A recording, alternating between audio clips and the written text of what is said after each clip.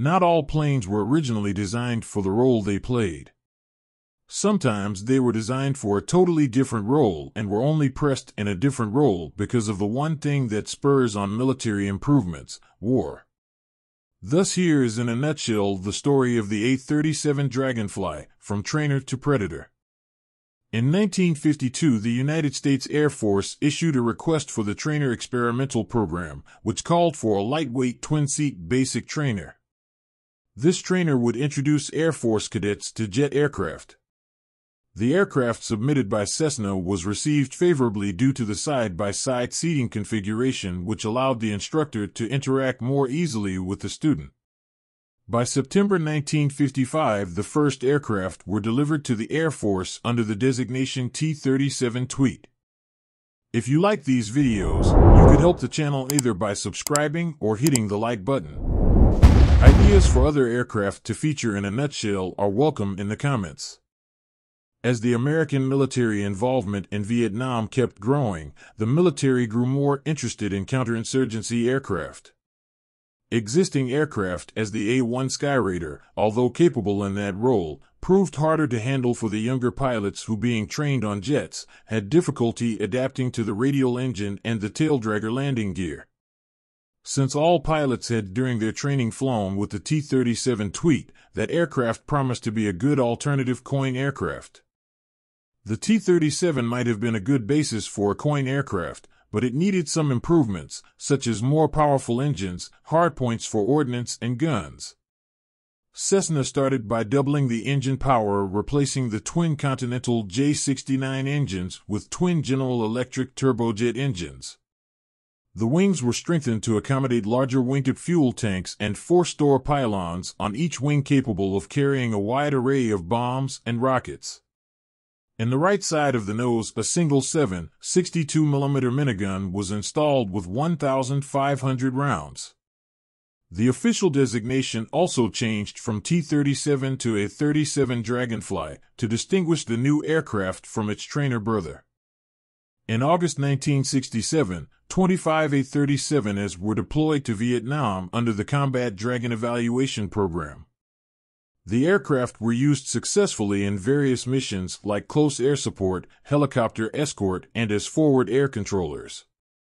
Despite the early success, some deficiencies were revealed. Most noticeably, the A-37A model lacked range and endurance, and the non-redundant flight control system made the aircraft vulnerable. As a result of this evaluation, the USAF signed a contract for an improved version designated as the A-37B. Since the B models were newly built airframes, they were stronger than the A model. The B model introduced redundant flight controls, armored ejection seats, and self-sealing tanks. In Vietnam, the A-37 excelled in close air support. Due to its slower speed in comparison to the fast jet fighters, the A-37 could drop bombs with greater accuracy.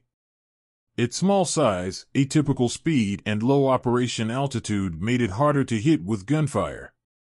During close air support missions, only one pilot would operate the aircraft. During forward air control missions, where the A-37 was used to spot targets and guide other aircraft, an observer would occupy the second seat. By the end of the conflict, A-37s had flown over 160,000 combat sorties, with only 22 aircraft lost in combat. Besides the United States Air Force, other air forces were equipped with the A-37. As America withdrew from Vietnam, the South Vietnamese Air Force received 254 A-37s. After the fall of Saigon, 92 were recovered, while the 95 remaining aircraft were enlisted with the Vietnam People's Air Force. Several other countries bought or were donated A-37s, among them Colombia, El Salvador, Guatemala, Honduras, Peru, and Uruguay. Following the end of the Vietnam War, the A-37s were transferred to Air National Guard and Air Force Reserve units. In the early 1980s, these aircraft were primarily assigned forward air control duties, prompting the new designation A-37B. By the 1990s, the A-37Bs were phased out in favor of the A-10 Thunderbolt. Because the A-37 never operated in North Vietnamese airspace, the aircraft never attracted much media attention. A trainer-turned-attacker was also less impressive than the bigger F-4 Phantoms cruising the skies above Vietnam. Nevertheless, the A-37 is a remarkable example of repurposing existing aircraft for new and essential roles. Thank you for watching. Don't forget to subscribe or hit the like button if you want to support the channel.